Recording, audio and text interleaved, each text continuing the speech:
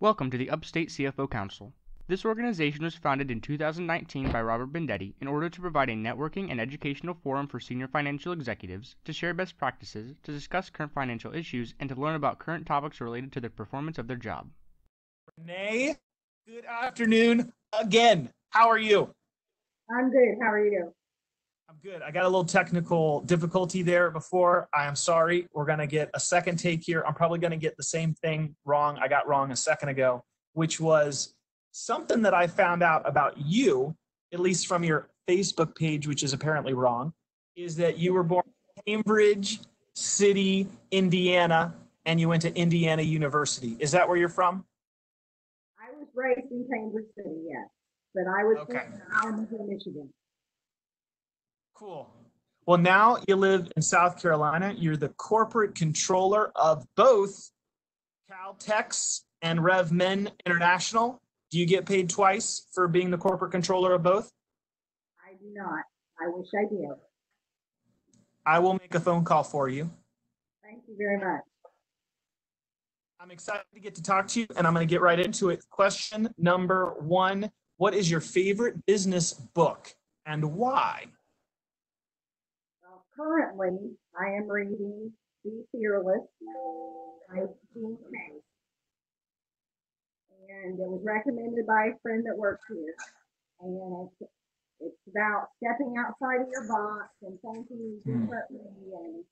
And if you mess up, try again, ask other people.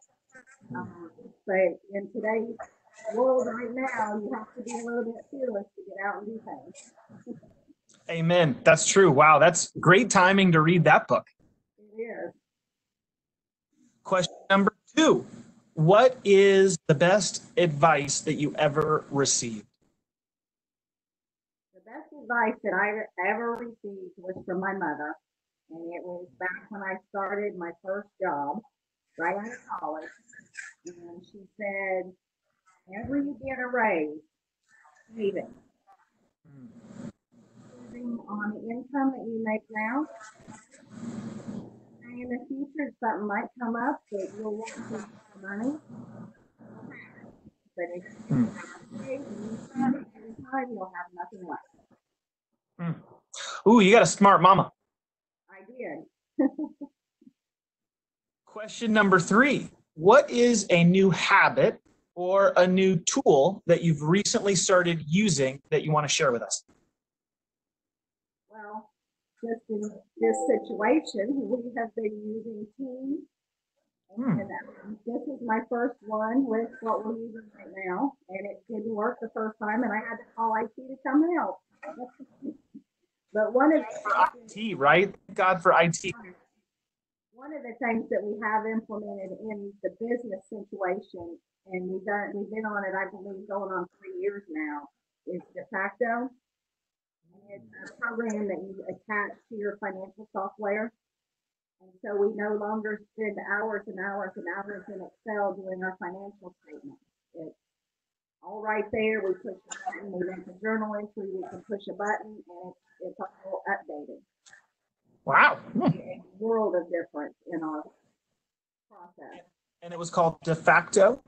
Yes. Cool. I'm going to have to check that out. Question number four, what is the best part of your job? Best part of my job working here with RevMen International and with Caltex is the fact that everybody here is a family. And you don't feel stupid asking a stupid question because they're wanting to teach you and groom you to move up in the company. We've already got 130 employees with RevMen and 14 with Caltex. So I'm involved in a lot of it. It's a lot of fun. Great. What is something that you would like to share about yourself with the rest of the council? Well, I grew up on a beef farm, and I am a senior member of the race. Well, I showed beef cattle and horses. By the time I was 9 until I was 19. And I actually rode 1 year at Indiana University on their equestrian team.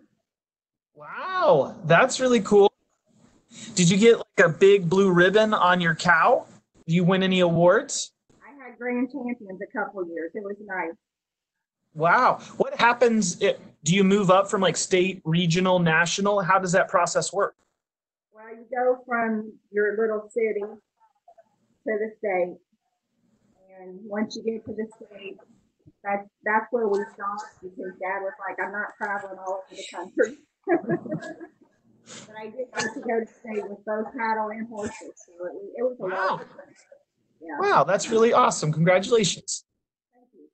As a young person, not only does that keep you're caring for another animal, but you're also having to present, you're speaking in public. What a great, I love 4-H. It's a great organization. Right, right. And I was telling my sister, it helped me a lot in learning how to fill out paperwork.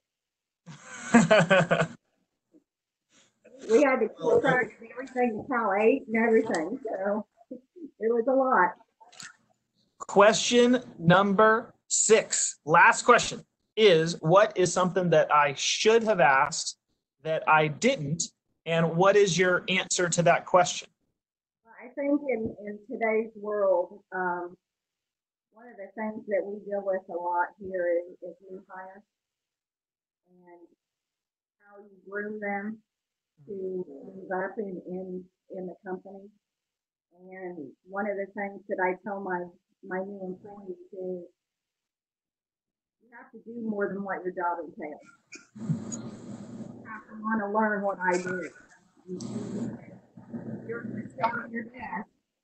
You need to come ask me if there's something you can learn and grow and show people that you're very interested and not just wanting to sit at your desk and do it day in and day out. Amen. That's good advice.